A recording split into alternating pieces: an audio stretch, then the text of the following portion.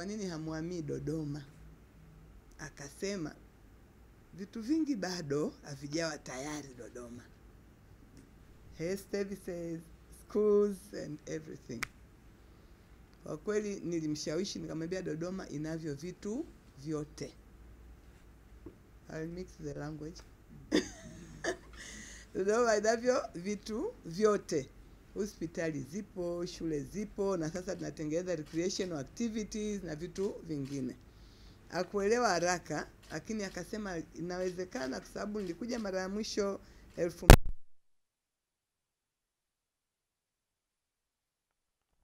kuna buildings zinaendelea. Kwa hiyo labda unachosema kinaweza kuwa sawa sawa.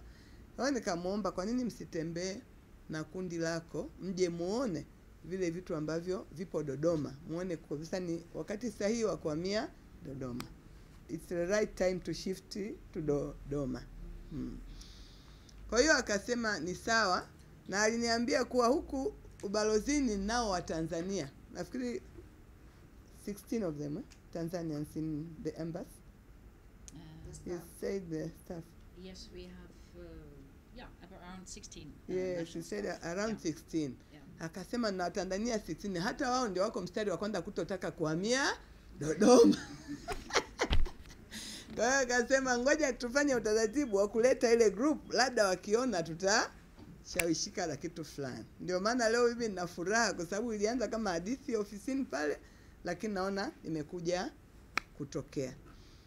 Kwa hiyo leo mtatembelea kweli kama mlivyoleta ratiba, lakini yako mengi zaidi yaliyopo Dodoma ambayo huenda hamtapata nafasi ya kuyaona leo.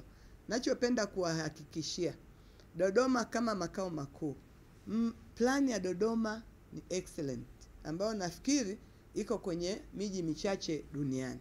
Tunachofanya sisi ni kuimplement ile plan kwa sababu ilishatengenezwa miaka mingi iliyopita. Na kizuri zaidi tunayo political will ya Mheshimiwa Rais na viongozi wote wa juu wa kutaka ile plan iwe implemented. Kwa hiyo hela zinazokuja Dodoma ni nyingi kuliko mkoa mwingine wowote labda katika nchi ya Tanzania, kwa sababu ya kutekeleza miradi ya kimkakati. Kwa hiyo leo nimefurahi nyie mmekuja, mtaona machache ambayo yanaonyesha kuwa Dodoma ni mahali sahihi pa kuishi na pa kukaa, na ni mahali pa furaha. Na kama mlivyoweka kwenye ratiba yenu, mkishachoka kuna zabibu na wine za kwenda kunywa. Kwa naamini mtafurahi kuwa Dodoma. Lakini kikubwa tunawaomba muhamie. Sasa nyie watizi mlioko hapo karibuni Dodoma. Dodoma ni pazuri na ndio makao makuu. Watu wote waliokuja mwanzo waliona kuwa itakuwaje, lakini wengi sasa hivi kila mtu, kama ni mume alikuwa hapa, mke anaenda weekend kule, sasa hivi mke anakuja weekend Dodoma kwa sababu wameshaanza kuvutiwa napo. Kwa hiyo ni vema muwai sasa hizi kabla mji haujawa congested. Kwa hiyo niwakaribishe sana Dodoma. Nimefurahi, ziko balozi chache zimeanza kufungua matawi hapa. Nakumbuka balozi ya mwisho ilikuwa Ujerumani, China, wako hapa wana matawi, na Ufaransa ni na UN agents. Ni imani yangu hata Norway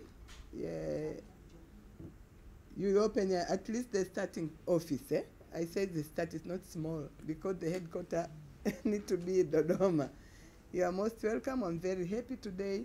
I hope you enjoy the trip you'll have in Dodoma, though you have a chance to see the very small part of Dodoma which is meant to be.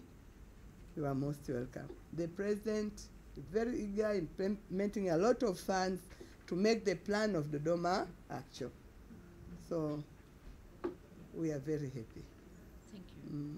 Thank you. You'll have a chance to listen some presentations, small presentation, to know about the big picture of Dodoma, and you'll have a chance to see some of your things, though we'll continue to communicate, and this should be a start. I'm very happy that in the introduction I heard that there is someone with agriculture.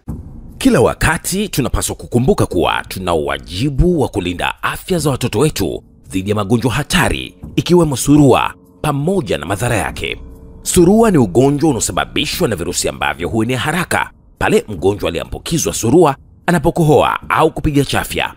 Ugonjwa huu huathiri watu wa rika zote, lakini watoto wenye umri chini ya miaka 5 ndio walio kwenye hatari zaidi ya kuambukizwa ugonjwa huu.